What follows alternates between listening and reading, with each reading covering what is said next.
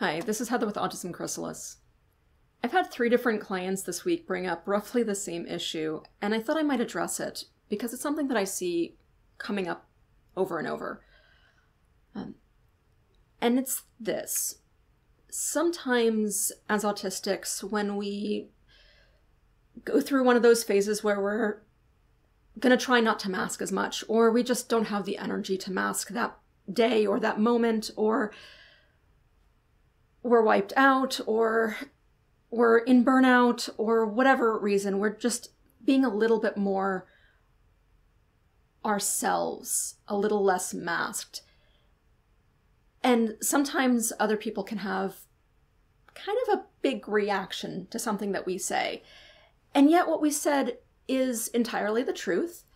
And it wasn't actually mean. It wasn't that we were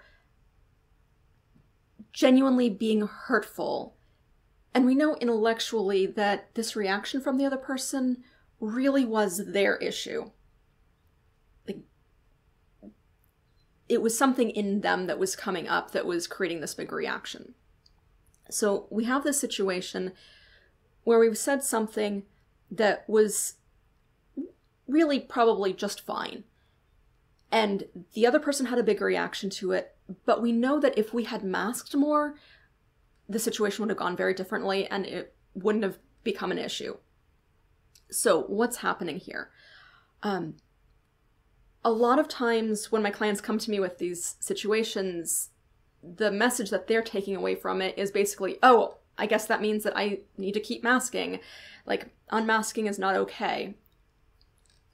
I'm taking a different message from it. I'll admit that when I was first unmasking, I took that same message from it, but I'm thinking about it differently now that I've had a lot more experience with it and have processed through more of what's going on. And I think that the core of it is this. There is a difference between unmasking and being insensitive. And I might phrase it the opposite way as well. Masking is not always sensitive, and sensitivity is not necessarily the same thing as masking. Okay, I'm going to explain this more. So when we're masking, we're putting in a lot of effort to try and present ourselves in a way that the other person can handle, that will go over well, that they will see as appropriate, and that the things are going to work well, and they'll take us seriously, or they will be okay with what we've said, or whatever it is. So we're putting in a lot of energy to manage that, to structure the situation, to come off in a certain way. And as we're doing that, we are actually taking in a lot of information into account about the other person. We're thinking about how, like, what they're thinking and how they're going to take something, and their background and their history of as much as we know about them, and how things have gone with other people that we know that might have similar situations. And we're trying to take that into account in order to get it just right as much as we can. When we play with masking less, one of the goals of that is to use less energy in our social interactions. And a completely normal transition phase of that masking less is using less energy and just not thinking about all of those things, because it feels like all of those things are what masking is. And masking can be that. But there's another phase that after we practice this, just not using quite as much energy for every single interaction, which I think is a very good thing, being more authentically ourselves, which I think is a very good thing. What I've started incorporating back into my interactions with people at some point, because I also went through that phase where things didn't always go as smoothly, because I was masking less.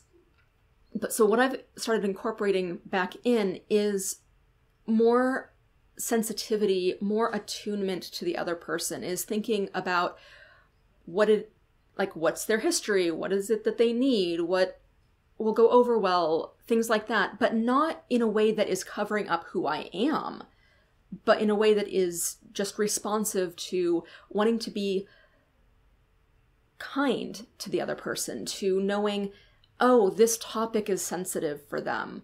Oh, they have a history around this issue. So I want to tread lightly there because I genuinely actually care that they're okay right now. And if I say this, then they will not be okay. But if I say this, they'll probably be okay.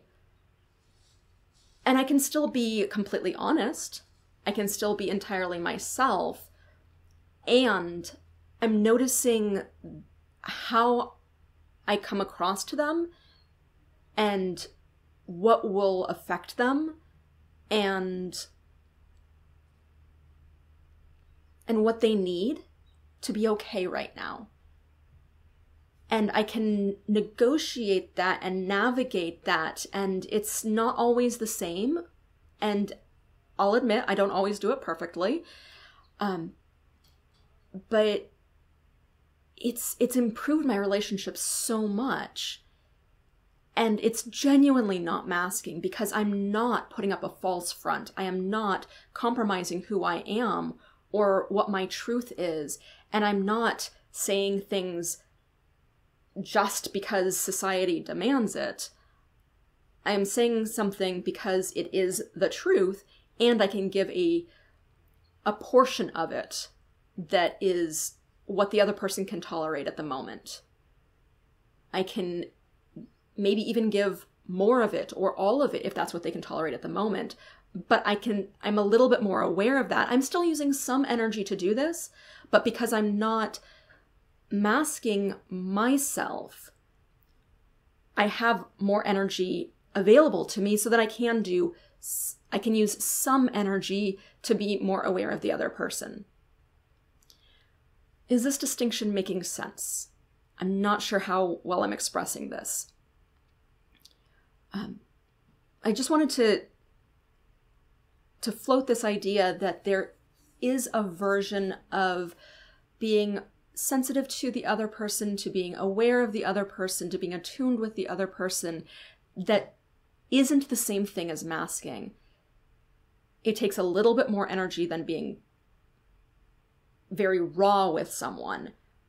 But I find that little bit of upfront energy usually is less than the amount of energy that it takes to handle or mitigate the bad reaction and the break in the relationship that happens when I'm not sensitive to who they are and what they need.